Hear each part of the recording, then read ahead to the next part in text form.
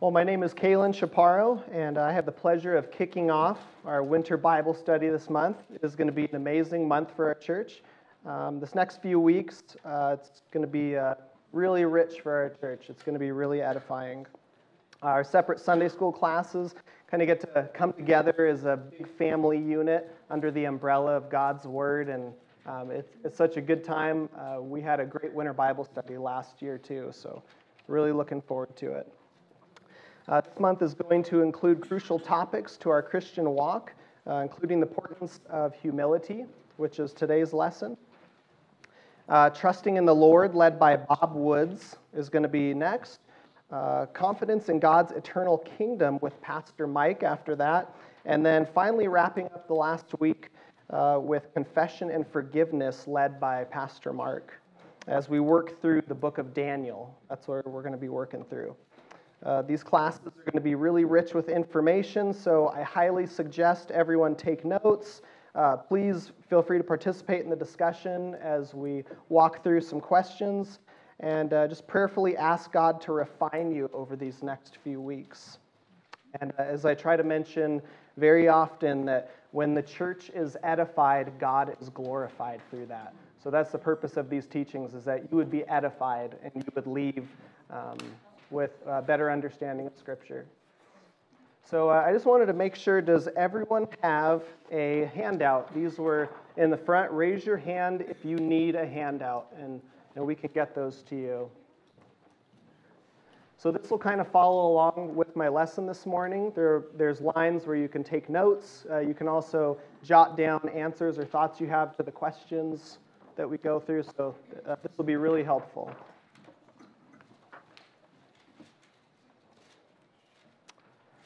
Before we jump into Scripture, I'd love to ask a question to the group here. When have you experienced a very arrogant person? Maybe just a few people can raise their hands, and maybe you've had a boss, a coworker, a family member, very arrogant. Yes? In the mirror, myself. In the mirror, yeah. Amen, yes. Yeah, in the mirror. We all experience that, right? Yeah, anybody else? Yeah. I had a past or ex-manager that was always, he was taking credit of, he took, I'm trying to read my notes here. Let's say he would brag about to someone else and looked at me and say, I taught her everything that she knows, where it was the other way around. And to this day, those words really hurt me. That, it's just something after all these years that always stuck in my mind. And he was one that liked to climb the ladder, but you know what? He fell down. Yeah, pride comes before the fall. Yeah. Yes, brother. There are many arrogant people in prisons. Yeah, absolutely. It's really hard. Those can affect us very much and affect us throughout our whole lives. Many of us have experienced the frustration and agony of dealing with someone who acts proud and arrogant, and humans, no matter what religious or non-religious background they have, understand intuitively that it's a repugnant trait over arrogance. And in today's section of kind of the discipleship guides, we'll kind of be following along that scaffolding, and you can just go through it in the handout. We'll be in chapter 4, and we'll be reading about the humbling of King Nebuchadnezzar. And so many of us are familiar with this story. So I wanted to start off this to kind of get you set in where we are in Scripture in the timeline, instead of just being thrown right into it and not really understanding where we are and what's happening. So at the beginning of the book of Daniel, the story is set right after Babylon's first attack on Jerusalem. The city had been plundered, and the inhabitants there were taken into exile. One of these people was Daniel. And the book of Daniel chronicles parts of Daniel's life after going into exile. But an important part of the story is, how in the world did we get to the Israelites being dragged into exile? I mean, this was God's chosen people. They were a special people, And we have them having this terrible thing come down on them. And just why is this happening? So why did God allow the Israelites to be taken captive by Babylon? Does anybody remember why this happened? Yeah.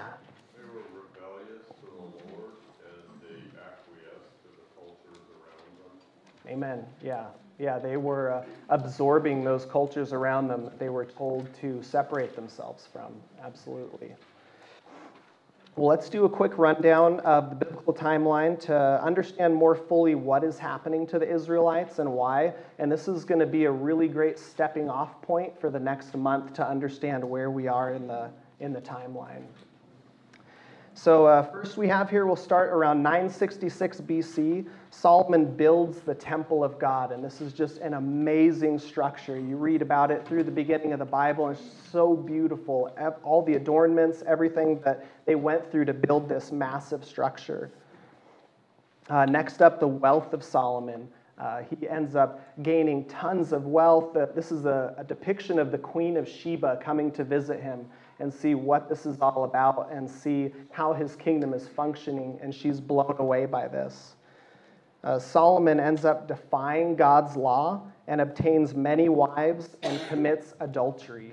And this is kind of that spark that sets off that domino effect that will ripple all the way through their culture and into the Bible. First Kings, Chronicles will highlight this. So if you would, you can turn with me, and we're going to read in 1 Kings chapter 11, if you want to turn there. I'm going to be reading out of 1 Kings chapter 11. And this is just going to highlight what King Solomon did and kind of that first domino that set off the rest. 1 Kings chapter 11, and we'll just read through verses 1 through 10.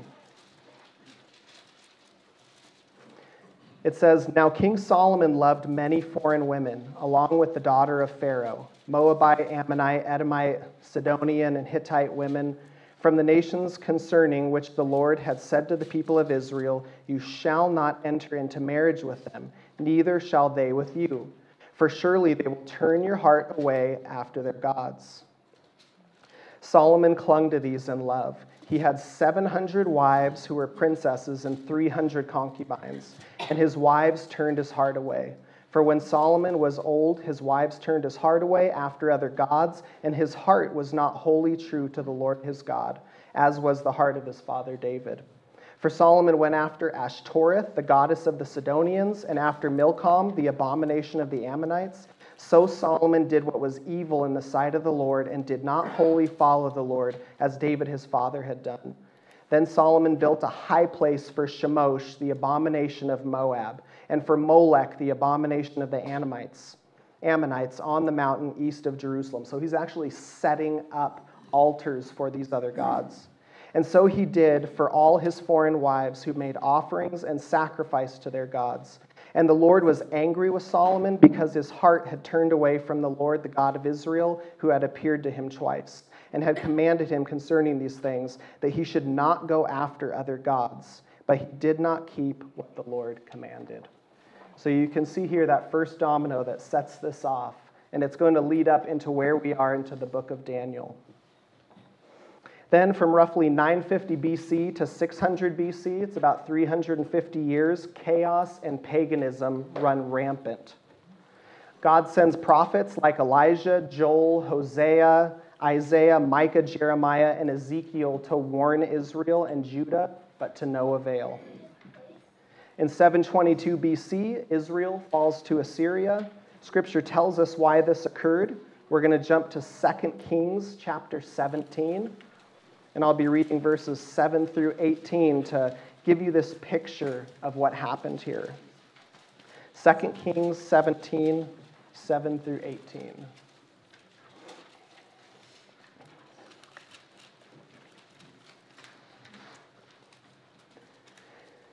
"And this occurred because the people of Israel had sinned against the Lord their God, who had brought them up out of the land of Egypt from under the hand of Pharaoh, king of Egypt, and had feared other gods, and walked in the customs of the nations whom the Lord drove out before the people of Israel, and in the customs that the kings of Israel had practiced. And the people of Israel did secretly against the Lord their God things that were not right. They built for themselves high places in all their towns, from watchtower to fortified city. They set up for themselves pillars and Asherim at every high hill and under every green tree. And there they made offerings on all the high places as the nations did, whom the Lord carried away before them. And they did wicked things, provoking the Lord to anger. And they served idols, of which the Lord had said to them, "You shall not do this." Yet the Lord warned Israel and Judah by every prophet and every seer, saying, turn from your evil ways, and keep my commandments and statutes in accordance with all the law that I commanded your fathers, and that I sent to you by my servants the prophets, but they would not listen, but were stubborn as their fathers had been, who did not believe in the Lord their God. They despised his statutes and his covenant that he had made with their fathers and the warnings that he gave them. They went from false idols and became false, and they followed the nations that were around them, concerning whom the Lord had commanded them that they should not do like them. And they abandoned all the commandments of the Lord their God and made for themselves metal images of 2 calves. And they made an Asherah and worshipped all the hosts of heaven and served Baal. And they burned their sons and daughters as offerings and used divination and omens and sold themselves to do evil in the sight of the Lord, provoking him to anger. Therefore the Lord was angry with Israel and removed them out of his sight. None was left but the tribe of Judah only. You see complete rebellion here and turning to other gods. We see this in the book of Hosea highlighted, how they're cheating on God. They're committing adultery with these idols. And we see the effects here and what's happening that trickle down all the way into where we are today. In 722 BC, Israel falls to Assyria. Scripture tells us, why this occurred. And by 586 BC, Judah falls to Babylon. And shortly after, Daniel is taken captive to Babylon. Nebuchadnezzar orders that some men, wise young men from the Judean captives, be brought in to serve his royal palace. Daniel is part of this. God gives the chief of staff respect and affection for Daniel, as well as the ability to interpret dreams and signs. Scripture states that after these men were trained, they were brought before King Nebuchadnezzar, and no one impressed him as much as Daniel. So God set him up into this scenario and gave him the ability to be in front of the king.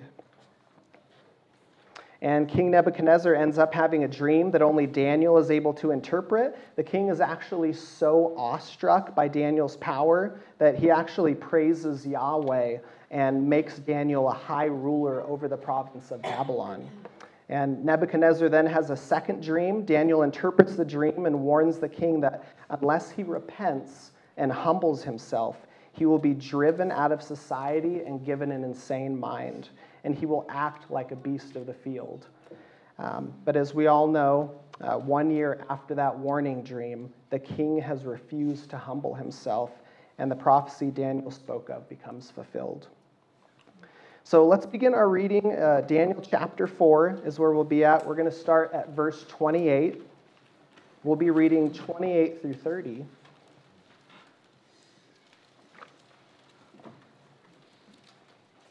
And we're going to work through 5 study points that will work as a scaffolding for us as we go through this lesson. So point number 1, we should boast in God and not in ourselves. Point number 2, God is in control. We'll be discussing his sovereignty. Point 3, those who rebel against God face his judgment. Point 4, no one can compare to God's power. And then we'll finish up with point 5, God will humble the prideful. So we'll start in point number 1. We should boast in God, not in ourselves. This is Daniel 4, verses 28 through 30.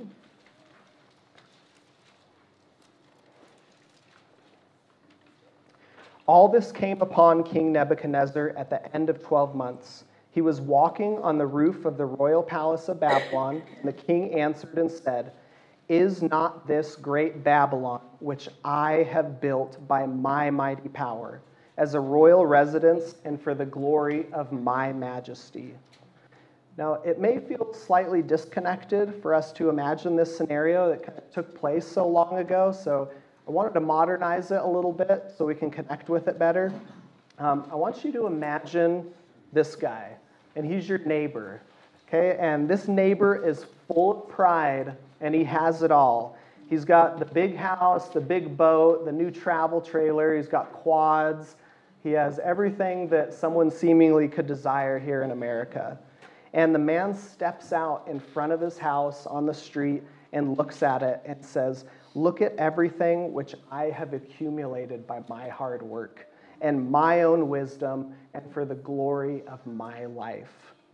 What would you think of a person like that? What do you think God would think of a person like that? We dare not take credit for what God has done in our lives. And notice the language the king uses: "I have built by my mighty power for the glory of my majesty." The self-centeredness of the king could not be any more apparent in this passage. Walking on his roof, it's overlooking the entire city, and he was filled with pride at these amazing feats that had been accomplished. And he had been taken over by the sin of pride. And it's so easy to look at the king here and condemn him, but how many of us can relate to this story, right? As someone had mentioned, when you look in the mirror and you can see yourself in these passages. Whether it's circumstances or money or possessions or maybe even a good grade on a test, who of us can understand that craving as humans to attribute something good happening in our lives to our own strength and our own abilities? And this ultimately is a lack of humility and that step into pride. So this first question, how can you avoid the trappings of your own success? And I like part 2 of this. It says, do you have to be successful to fall into the trappings of pride? What do you guys think? Yeah, Ginger. I continually in the past reminded of myself when something good happened that, that's only for a second, that it's fleeting, it's not reality. We used to have a saying on our team, yeah, we're the flavor of the month, but that's going to change next week. Yes, absolutely. Yeah. Yeah, anybody else? Yeah. I was going to say, some of the most prideful people I've ever met have been incredibly poor, abject poverty and everything else. They will not recognize when they need help or accept it. It's so hard to help someone or get them to understand that it's coming from a place of love, not of charity or pride on my part or anything like that. Just trying to get them to accept help and to, because if we could do it in our own power, we would. Amen. Yeah. To recognize that need there. Yeah, absolutely. You do not have to have success and money to be prideful. Yeah. You don't have to be successful in your own right. I know several people who will take the opportunity to say that because that person is successful is because what I did for them or what I've done. Yeah. Amen. Yeah, brother. That's good. Yeah. Well, thank you guys so much for sharing.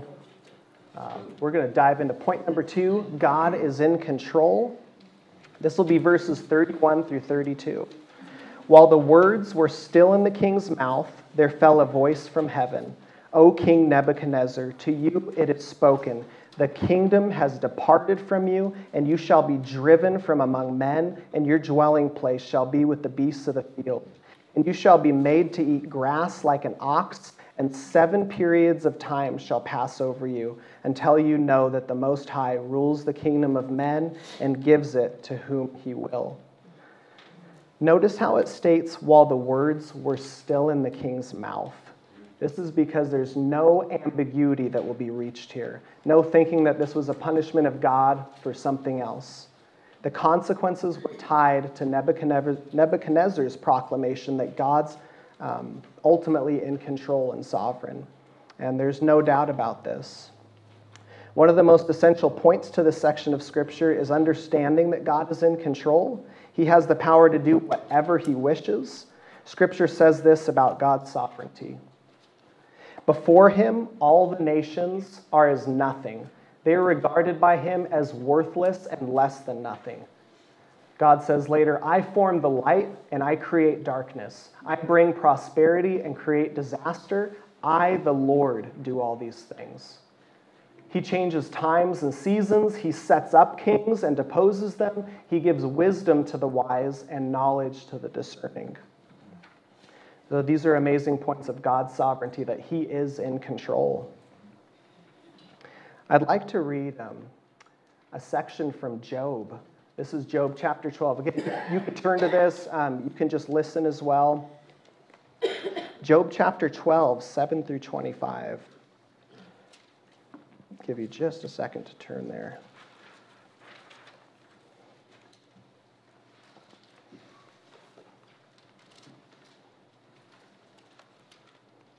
Seven through 25. And this really highlights the sovereignty of God that we see weaved through Scripture. But ask the beasts, and they will teach you, the birds of the heavens, and they will tell you, or the bushes of the earth, and they will teach you, and the fish of the sea will declare to you. Who among all these does not know that the hand of the Lord has done this? In his hand is the life of every living thing, and the breath of all mankind. Does not the ear test words, and the palate taste food? Wisdom is with the aged, and understanding the length of days. With God are wisdom and might. He has counsel and understanding. If he tears down, none can rebuild. If he shuts a man in, none can open. If he withholds the waters, they dry up. If he sends them out, they overwhelm the land. With him are strength and sound wisdom. The deceived and the deceiver are his. He leads counselors away stripped, and judges he makes fools. He looses the bonds of kings and binds a waistcloth on their hips. He leads priests away stripped and overthrows the mighty. He deprives of speech those who are trusted and takes away the discernment of the elders. He pours contempt on princes and loosens the belt of the strong. He uncovers the depths out of darkness and brings deep darkness to light. He makes nations great and he destroys them. He enlarges nations and leads them away. He takes away understanding from the chiefs of the people of the earth and makes them wander in a trackless waste. They grope in the dark without light. He makes them stagger like a drunken man. The Lord alone can give us wisdom or take it away, it says, as he pleases. He is in full control, and we as Christians can take comfort in that. It's obvious to us as Christians that in God's amazing grace, he even uses his sovereignty to discipline us for our own good. And that leads us into our next question. How has God's grace seen in the disciplining of Nebuchadnezzar? How was God's grace seen? Do you see grace there in him being disciplined? Yeah, God didn't kill him outright. Yeah, absolutely. Yeah. Yeah, he could have wiped him out right away, right? Gives him a chance. Absolutely. The only way he could come out of his insanity was to be made sane. Amen. And the only way to be made sane is to see yourself as who you really are. Absolutely. He did it. We are going to dive into that next. Yes, that's a great point. Yeah. Brother Rick, did you have something? Through the discipline, Nebuchadnezzar saw the sovereignty of God in a way that he never would have seen. And that's something we really need. Absolutely. Yeah. Yeah, you can see his grace in this, and we're going to dive into this more. Point number 3. Those who rebel against God will face his judgment. We're going to read verse 33. Immediately the word was fulfilled against Nebuchadnezzar. He was driven from among men and ate grass like an ox, and his body was wet with the dew of heaven, till his hair grew as long as eagle's feathers, and his nails were like bird's claws. This was probably the most fun part of doing this study, was learning about this. So, has anyone heard of zoanthropy before? It's fairly rare. Okay? Clinical zoanthropy is a delusion in which a person believes himself or herself to be an animal. And a specific type of zoanthropy known as boanthropy consists of a delusion in which a person believes himself or herself to be a cow, a bovine. That's where it comes from. So actually, since 1850, there have been 56 documented cases of this. The patients consisted of 34 men, there was 22 women, and the symptoms lasted anywhere from a single hour to decades. People would have this illness come upon them. And the amazing part here is that God sovereignly uses this mental illness on Nebuchadnezzar to humble him. God shows the king and those around them that without God in our lives, without submitting to his will and his purpose, that we are no better than the animals. Okay, that's what Rick and Pastor Mark were talking about, that point, that we are no better than the animals apart from God.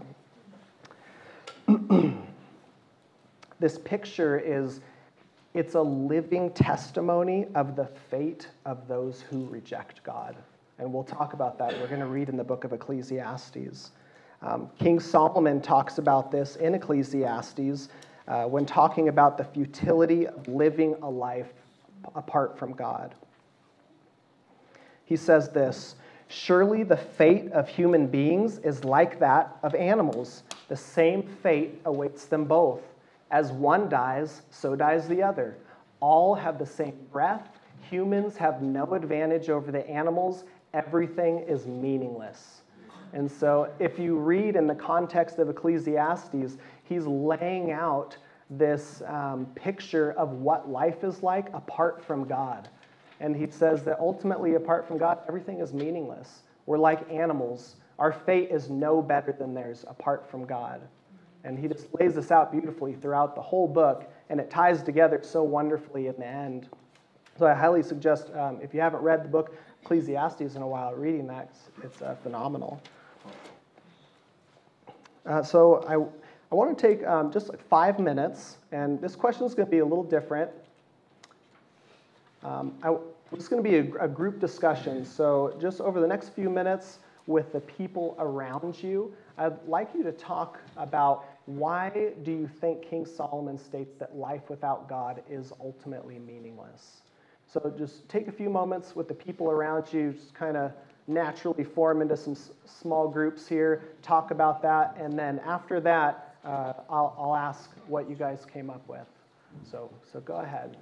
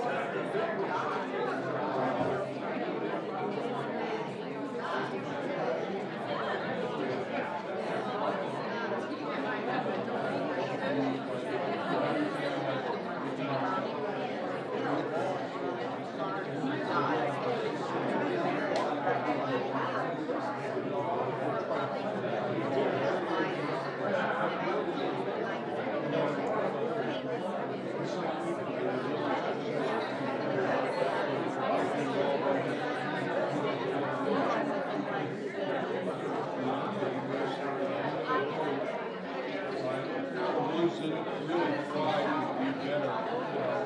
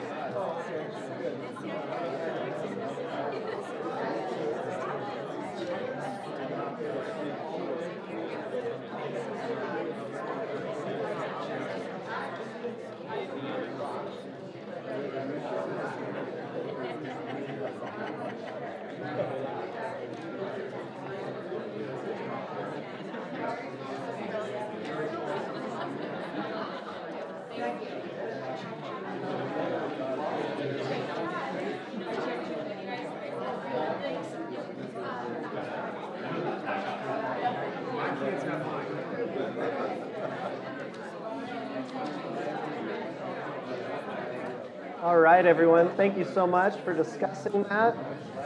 Let's come back together and we will discuss some of your answers.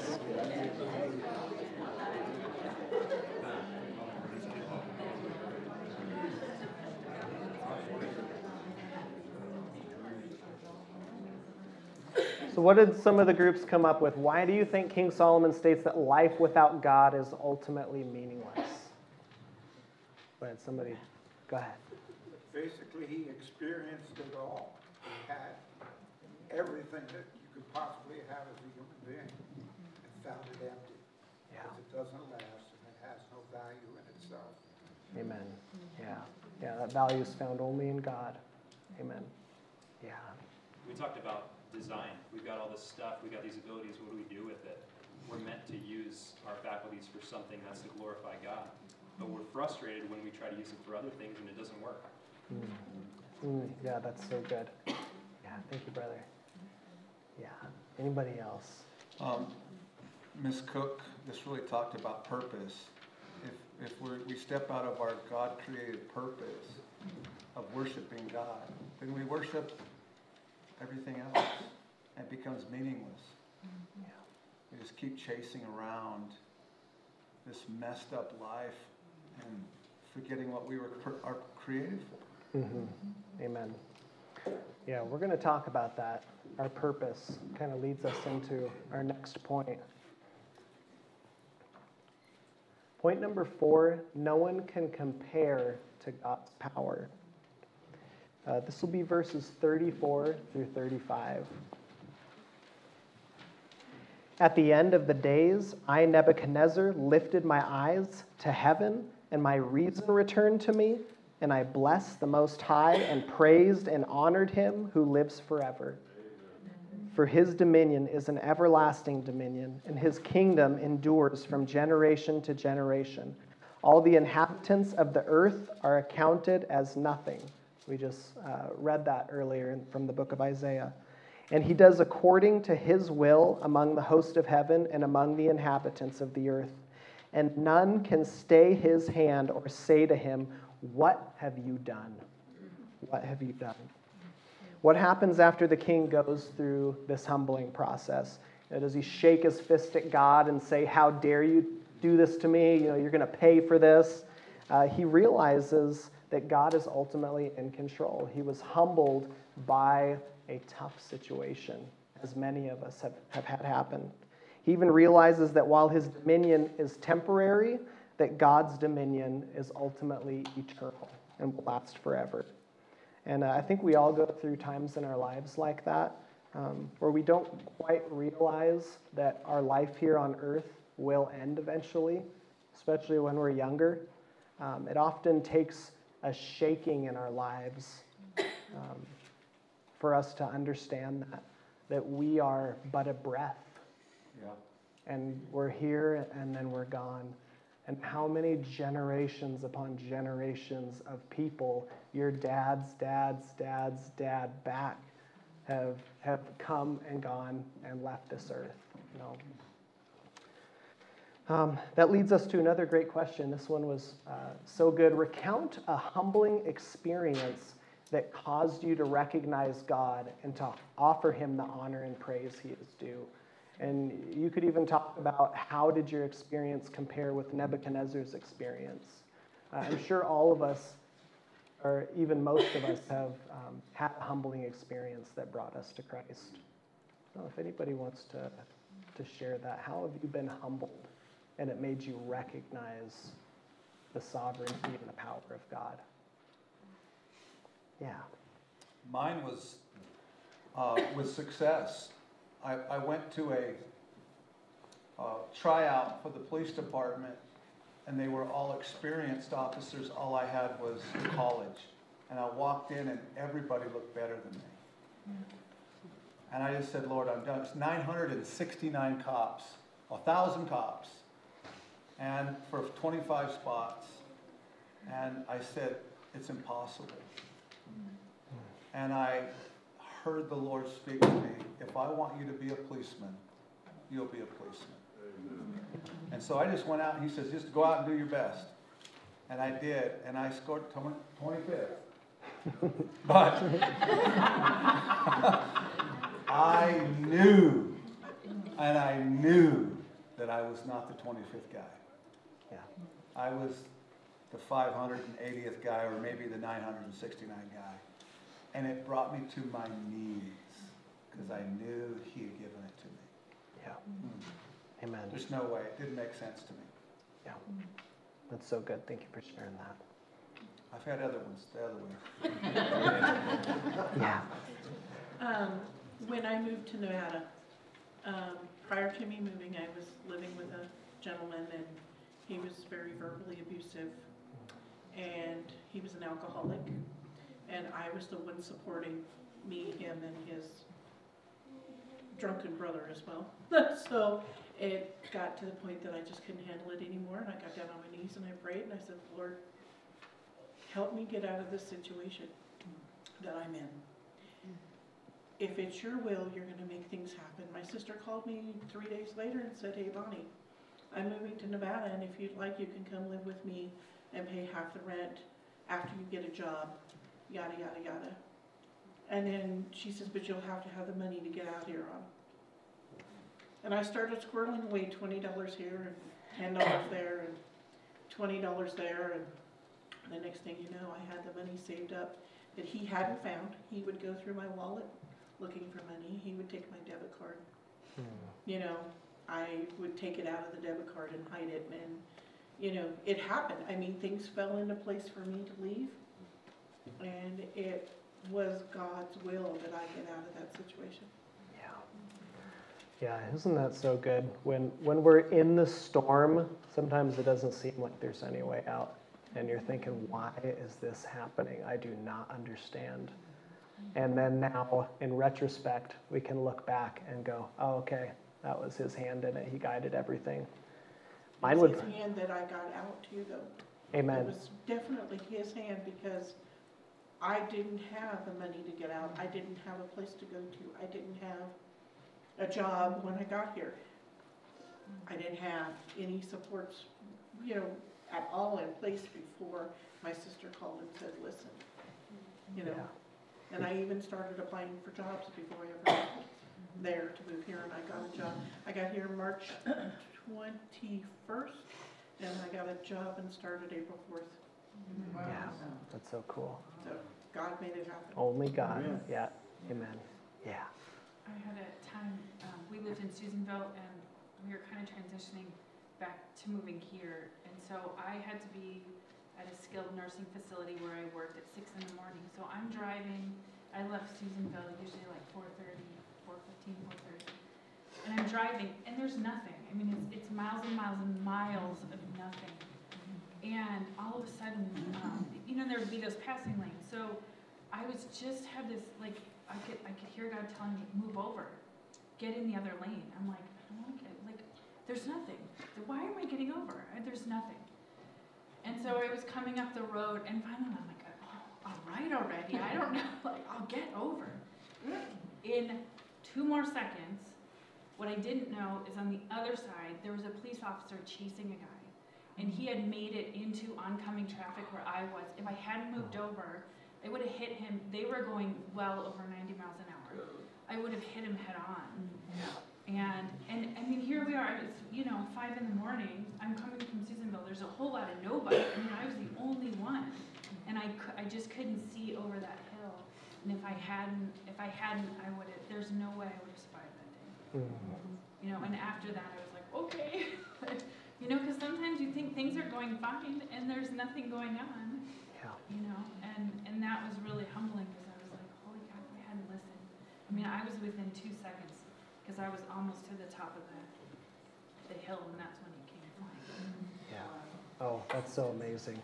Yeah, I've heard so many stories like that, and we were talking in the college class a few Sundays ago about the sovereignty of God and how he can just see all of that already, everything that's going to happen. And you imagine a little bug that's sitting on a rug, and he's looking out, and he just sees all these twisted fibers, and it just looks like this huge mess. But then if you take it from our perspective as humans standing up and looking at the rug, we can see the intricate designs of all the threads weaved together and how it turns into a beautiful picture. So we have that bug's perspective in a way. We can't see the whole picture like God does, but he sees it. Yeah. Amen. Well, we'll move on. Last up, point number 5, God will humble the prideful. And this is really going to tie in all the points together into a beautiful picture here. This is verses 36 through 37 in Daniel chapter 4. At the same time, my reason... excuse me. Give me just 1 sec. Make sure we're on the right one. Okay. At the same time, my reason returned to me, and for the glory of my kingdom, my majesty and splendor returned to me. My counselors and my lords sought me, and I was established in my kingdom. And still more greatness was added to me. Now I, Nebuchadnezzar, praise and extol and honor the King of heaven. For all his works are right, and his ways are just. And those who walk in pride, he is able to humble. Notice the king expresses his joy that his reason returned to him. Pastor Mike mentioned that, our faculties, our reason. And the interesting thing is, after saying this, reason and praise of God are intrinsically tied together. And that was one of the most fascinating aspects of doing this study over the last few months, is tying that together. And proper and godly reason is a gift from the Lord. And proper and godly reason extols the Creator, as the passage states. God says, let us reason together in the book of Isaiah. Our reason is something that we can use to glorify God, and we should use to glorify him. And proper reason results in humble worship and praise of him, as you see in this passage.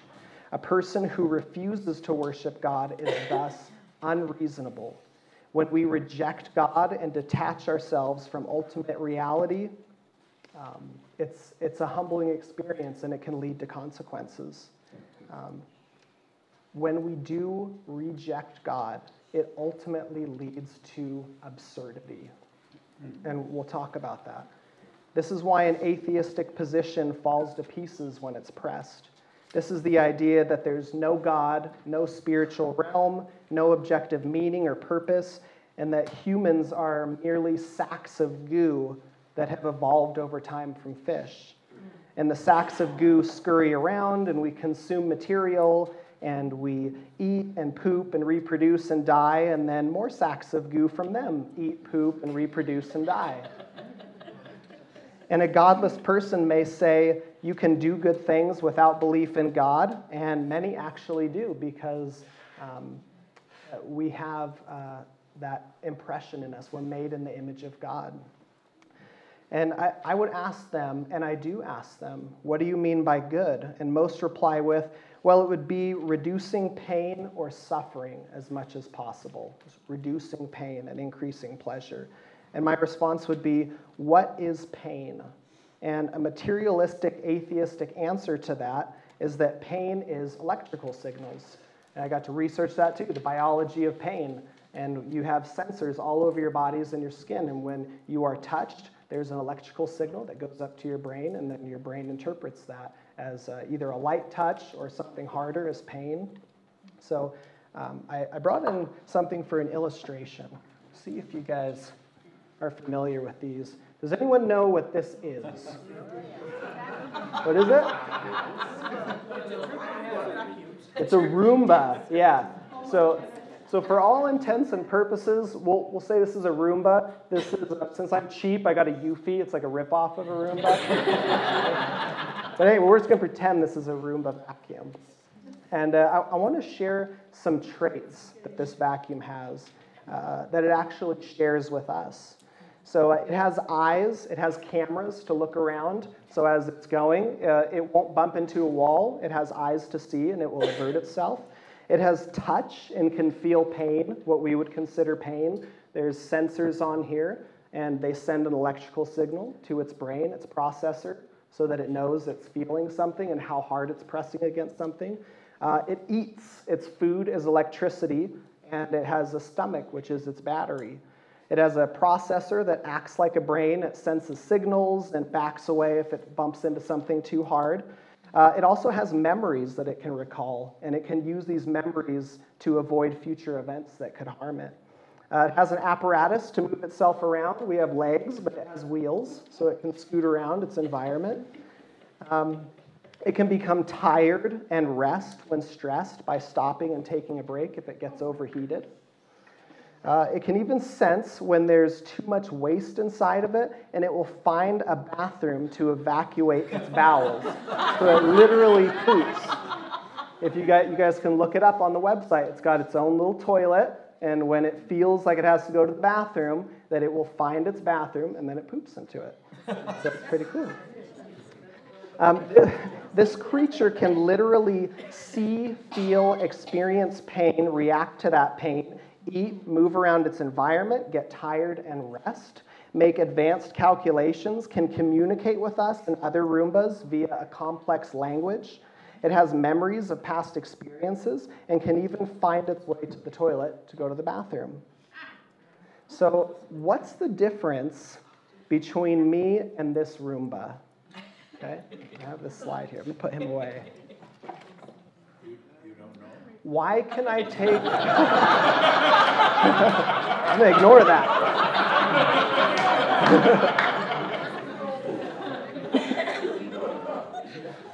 Who was that? Who said that?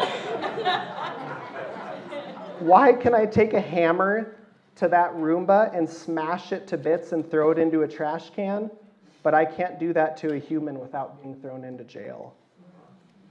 What would an atheist say to that? Because he's made of plastic, and we're goo, we're flesh, we're protoplasm. So does a material that a creature is made up of determine its worth or value? Maybe because he can't reproduce like we can? What if a human can't reproduce? Does that mean that they lose that quality of being a human being? You know, this trickles down into the abortion issue, things like this.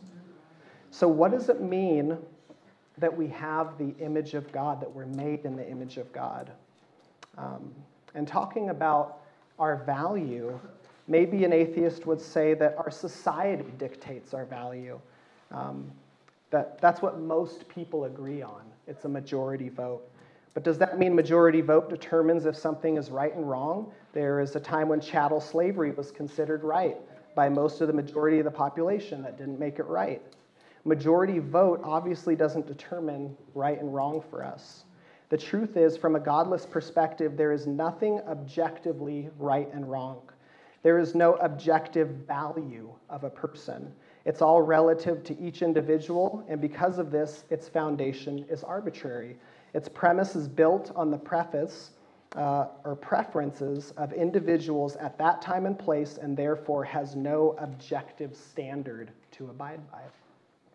I think Richard Dawkins, the famous atheist and college professor, explained the rationale of a godless universe the best. He says this: in a universe of electrons and selfish genes, blind physical forces, and genetic replication, some people are going to get hurt, others are going to get lucky, and you won't find any rhyme or reason to it, nor any justice. The universe that we observe has precisely the properties we should expect if there is, at bottom, no design, no purpose, no evil, no good, nothing but pitiless indifference. And what's so amazing is it sounds like he's been reading Ecclesiastes, because he agrees with King Solomon. He says, yes, absolutely, if there is no God, that there's no purpose, there's no meaning, no one has real value. Everything is meaningless. So it's such a good tie-in to Ecclesiastes. Richard Dawkins is spot on here. In a world void of God, everything is arbitrary. Everything's meaningless. There's no good, no evil. It's just stardust bumping into stardust. And that's what we do in these conditions. We're all fizzing right now. We have a little electrical signals. We are what Dr. Frank Turek likes to call meat robots. So we're like little Roomba vacuums, but we're not made of plastic. We're made of meat. And that's what makes us up.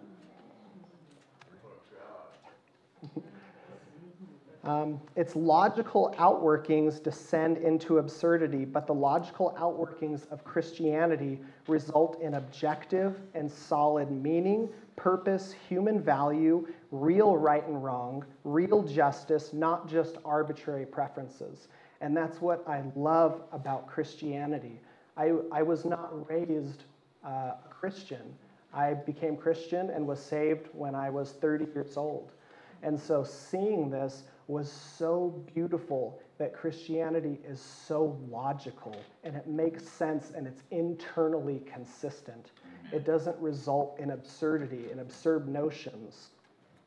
There is an eternal being who created you and set up a framework that's logical. You have meaning and value and purpose that have ultimately eternal consequences, because we were handcrafted by God as his image bearers. And we are to reflect God's character in our lives. That's why we don't inflict unjust pain on others, not because the majority of us have arbitrarily deemed this so, but because it's objectively true and it's logically consistent. And atheists can be kind and loving and do good things, and many do, but they have to borrow from the Christian worldview to espouse those values as anything but arbitrary. And a godless person stands ultimately on shifting sand, but the Christian stands on a solid rock. Amen. And I think this really highlights a point in Jesus' illustration. It's Matthew chapter 7. I have the slide up here. Jesus says, "Therefore, everyone who hears these words of mine and puts them into practice is like a wise man who built his house on the rock.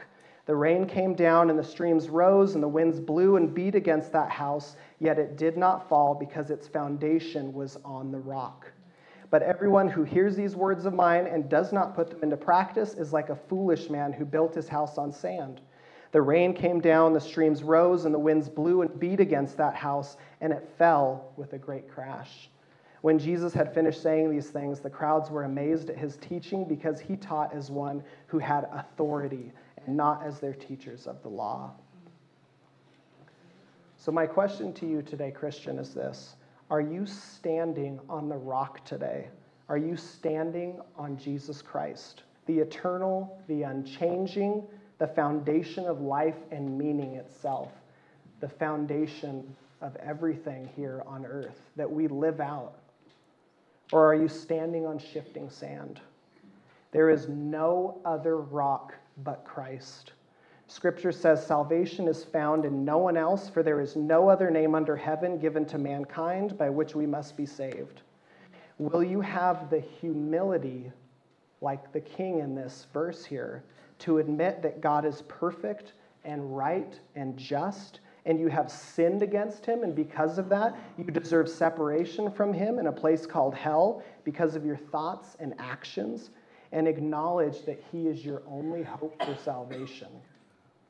Or will you let your pride and arrogance consume you as you set your face like stone against him because you want to be in charge and do whatever you think is right and fulfill your own desires as you see fit so you can be your own God? And we know what that leads to. I don't want that for you. God does not want that for you. He does not want that for us. Scripture says, God's desire being that no one should perish, but that all should come to repentance. And today is the day of salvation. Repent and believe the gospel. Your life is a breath in the wind. You're here one day, you're gone the next. None of us know whether we're making it home today. None of us can determine that. I've felt that when my family or I have gotten sick. I got meningitis recently. I know Chris Nelson had meningitis too. It can be deadly. And in those moments when you have family members that get sick and the doctors can't heal them, that you start to see that we are out of control. We are not in control, but God is. His sovereign hand is on us. 150,000 people die every 24 hours on earth. That's the population of a small city is wiped out every single 24 hours. Don't leave this earth without knowing that Jesus Christ is your Lord and Savior. Repent of your sin, trust in him, surrender everything to Christ. That is your only hope. It's not perfection, it's surrender. Amen. So that was it. Thank you guys so much. I'm going to close in prayer, and then we'll get out of here. Father, thank you so much for this beautiful day, Lord. Thank you for big blue skies and the animals and the beauty of the environment around us. Thank you for creating us in your image and giving us life, giving us hope through your Son, Jesus. Lord, we can't do it on our own. We'll never make it. We know that we'll never make that standard, but that your Son, Jesus, came down and fulfilled that for us, Lord. And that we know that by believing in him, trusting in him, that he died and rose from the grave, Lord, and conquered death. Lord, we know we have eternal life through him. Thank you for doing that for us, Lord. We love you so much. Thank you for being with our class today. May your words pierce our hearts, Lord. May it sink in. May we soak in the power of your word every day throughout this week. Would you encourage us and spur us on to dig deep into your word and to follow you every day with authentic desire and love for you? Lord God, would you please do that inside of us and work that in our hearts through the power of your Holy Spirit? And please be with our church, Lord. May we be a light to everyone around us. Lord, please, that we don't want anyone to perish, but we want everyone to have eternal life.